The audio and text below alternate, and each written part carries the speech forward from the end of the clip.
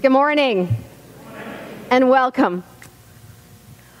I have been waiting with a great deal of anticipation for this morning's service. I have not been the one lying awake on Saturday night thinking, are those words that I've chosen the right words to reflect the mystery that we call God? Is somebody going to get angry with me because I didn't quite get that right? Or, I wish I could sleep because I have to work tomorrow. He's been doing that instead. So I don't need to tell you how blessed we are as a circle of friends to have Thomas Eric Dietzel in our midst. And in fact, how blessed we have been this entire season of having all of these images both on the walls of this building and up on the screen in our midst as a means of inviting us to experience in ways that we have our entire life, but in a way to make it a little bit more conscious, all the ways that we connect to the mystery that we call God. And we all know that this Protestant tradition has been so word dominant.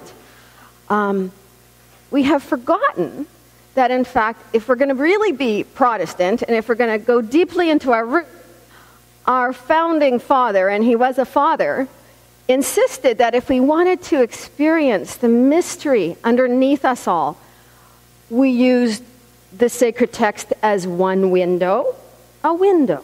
It's not a paper pope, it's just a window. And the other window is the entire creation. And those of you I know who love to garden, and those of you who love to be on the beach, and those of you who love to walk through the trees, know that in those places you're experiencing sanctuary and sacred space as much and more than maybe you do in this space. But here's where we reflect on that, those experiences as Protestants.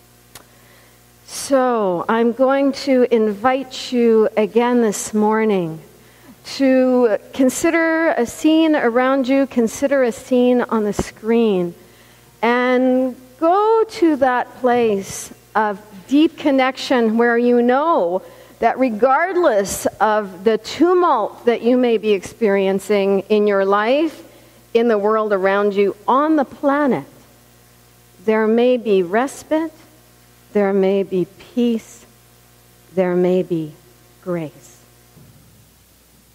So normally at this time of the service, we would read from our sacred scripture, and deep within our tradition also would be an invitation to conclude that reading with, "This has been the word of the Lord, thanks be to God." But remember that that first opening to the book of John begins, "In the beginning was the Word, and the Word was with God." And that word is a word that means logos, okay? Word logos. And the larger meaning of that is intention. In the beginning, before there were any words on papers or any biblical text, there was this intention of God. And this intention of God was planted and is reflected in the world around us. So look at these images in your midst and the ones on your screen. This is the word of the Lord. Thanks be to God. And one invitation, please, at any time if you would like to applaud, we're going to withhold our applause till the very end of this piece of the service.